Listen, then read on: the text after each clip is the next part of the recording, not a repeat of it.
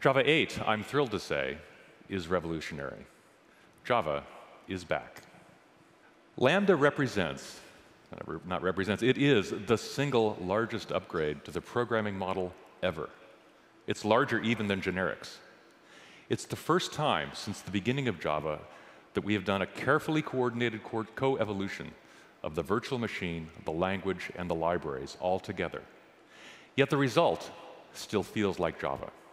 This is something that's going to change the way we all program in Java every day. And the reason for that is programming well is about finding the right abstractions. We want the code that we write to look like the problem statement that it's trying to solve. So that way you look at it and you immediately know it's correct.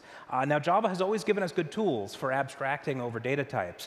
But where I really wanted to do better is for abstracting over patterns of behavior. And that's where Lambda comes in. Right now is a great time to download JDK8 and take it for a spin. So this is a homemade DIY tablet based on the Raspberry Pi that we've been working on. We have the 10-inch touchscreen and display controller from Chalkboard Electronics. And then we have a USB battery pack that's powering it all. We have a Raspberry Pi camera. We also have a gyro accelerometer magnetometer, so we can have a compass and do tilt and that sort of stuff. We also have a USB hub for extra peripherals. You can plug your keyboard and mouse and stuff in. We even have a GPIO port, so you can plug in robots and all kinds of fun things, all the things you can't do on an iPad. And the best thing is you can build it yourself. Another thing about Java is that it's bigger than Oracle. Java is not just about Oracle or Oracle and a few other large companies.